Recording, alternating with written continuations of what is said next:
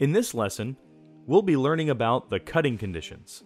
The 8 cutting conditions of the FC9000 are like 8 cutting presets that can be adjusted to the perfect cut settings for each type of material you may be using. For instance, one condition could be set for cutting high-performance vinyl. A second condition could be configured specifically to cut reflective vinyl, which may need a higher force. A third condition could be configured to cut thicker materials that may need a slower speed and a heavier force. As mentioned, there are 8 conditions that can be configured for up to 8 different types of materials or types of cutting. Switching between the 8 conditions can easily be done by holding the Enter key and pressing one of the keys shown. But we'll get into this in a minute. To demonstrate how easy configuring conditions can be, we'll configure 2 conditions, one for plotting with a pen and the other for cutting. The steps herein are the same steps to configure all 8 conditions. To start, press the Condition/Test key. Here we have a menu of settings for configuring a condition. In this case, Condition 1. This first page displays the option for changing the tool type, the speed, and the force. But those are not the only settings for this condition. If the down arrow key is pressed, we can cycle through all the settings that a condition can contain. When we go back to the first page, you'll notice that if we press the 1 key, it takes us to this menu. Here we can actually navigate to any condition in order to configure it. In fact, you'll notice that as we cycle through the conditions, they display what their current configuration is for the 3 commonly used settings of tool type, speed, force, and acceleration. Once a condition is selected, press either the Enter key or the Escape key.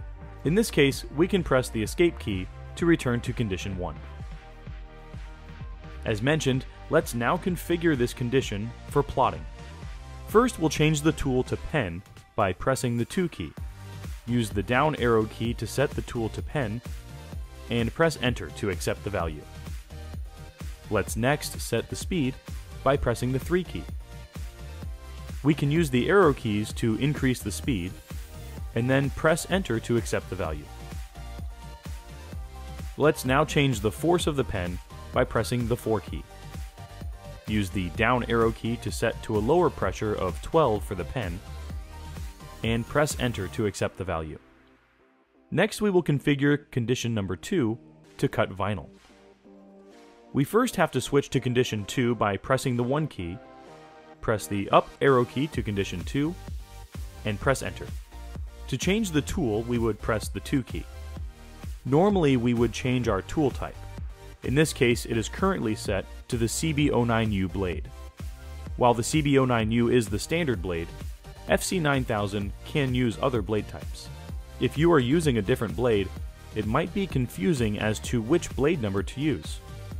To do this, simply look at the packaging label, and it will show which tool to select. Then, in the blade list on the screen, this blade type can be found as we cycle through the tool types. In our case, we are using the standard blade, the CB09U. Press Enter to accept the change. As mentioned earlier, there are other condition settings, but these are discussed in other segments. Once a condition is configured for cutting, it's always a good idea to test the setting to make sure it's correct. At the bottom of the display, it shows that by pressing the left arrow key, we can have it cut a test pattern. Let's do that. This will cut one pattern to test how easily the material can be removed. Try to remove the outside square of the pattern, leaving the triangle. If the pattern is difficult to weed, increase the force. In our case, the pattern weeds out nicely, so we can keep the setting as is. To exit the condition menu, just press the Condition/Test key to get back to the default menu. Now that you know how to set up conditions, you may want to configure the conditions to the materials you plan to cut or plot. Also, keep in mind that the values used in this demonstration might be different than the values you will use.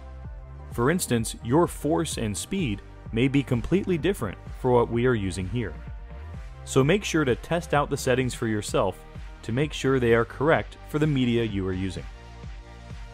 Now that we have 2 conditions configured, one for plotter and one for cutting, we can easily switch between the two depending on if we want to cut or plot.